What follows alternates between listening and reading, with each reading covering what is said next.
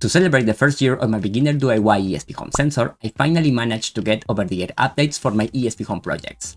So now you all can get the latest version of ESPHome and keep your sensors up to date with the newest security updates, right from Home Assistant.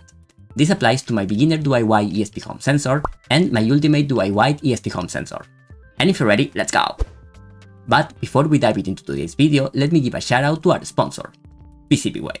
The 7th PCBWay Design Contest has just started. It's an exciting contest where you can showcase your creativity and innovation in electronics and mechanical design. The contest aims to inspire more people like you to join the electronics community.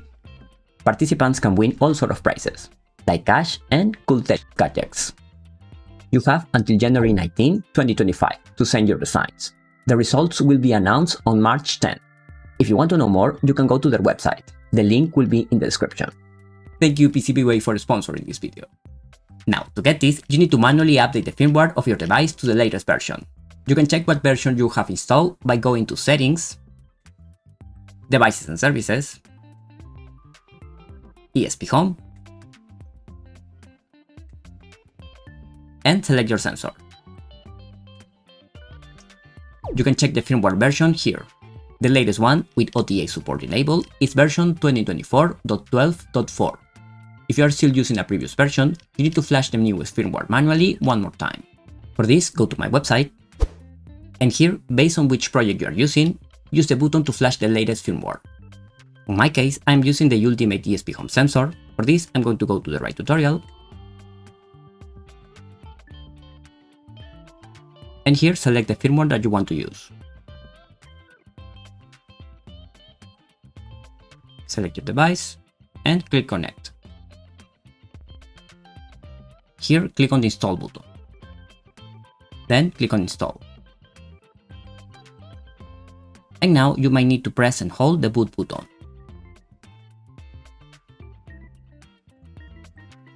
Once it starts racing, you can release. And then just wait.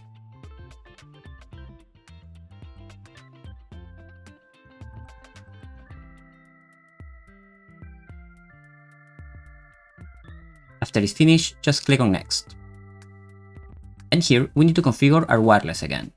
But don't worry, all the sounds you created will still be here after flashing the new firmware.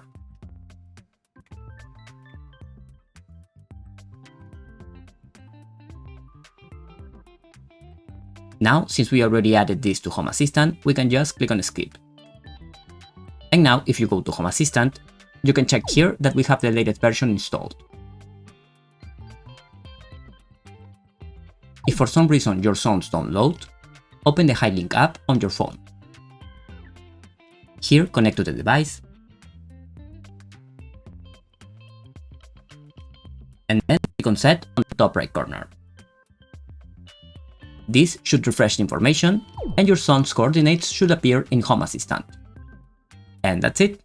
Next time a new version of ESPHome is released, you'll get an update notification in Home Assistant for these sensors. So you'll get the latest version right away. And just as a precaution, I will only automate the release of new OTA firmware versions. This means that the version that you can manually install on my website will remain on version 2024.12.4, unless it needs an important update. Why is that, you might ask? Well, since this is software and all software inevitably breaks, I want to offer all of you a way to go back to a working firmware as simple as possible. So, in the unlikely event that some change mess up the functionality of the sensor, you can easily go back and keep using the sensor, while I figure out how to fix the issue and release a new update. Also, for all of you that got the access to the YAML file, I added the code to activate the OTA support, but it's deactivated by default, since I imagined you modified the project to adapt it to your needs. I still included the code so you can enable OTA support if you wish to create your own OTA firmware for your specific project. This way you can also benefit from it. I put together a video for my patrons showing how I automated the entire building process using my main computer. If you are interested in this kind of content and want to see more behind the scenes of my projects, consider joining my Patreon community like all these amazing people.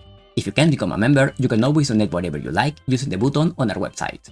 And if you can't do that, don't worry. Just remember to leave a comment on the video and share it with your friends. We truly appreciate all your support. And if you want help with Home Assistant, you can book a 1-hour meeting with me, so we can take a closer look at your smart home and help you achieve a seamless automation experience based on your needs. so you can make your smart home actually help you achieve your goals. And don't forget to subscribe for more content like this. I'll see you on the next video. Bye!